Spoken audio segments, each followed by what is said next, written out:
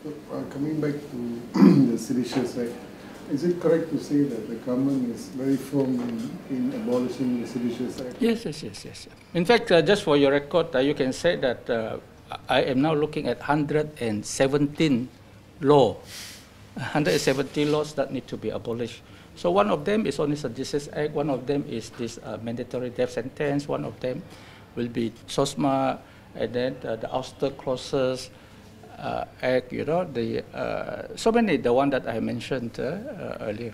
At this moment, I've been informed by the Kementerian concerned, KDM, that they have already looked at it earnestly, and then they have already had jawatan kuasa on it.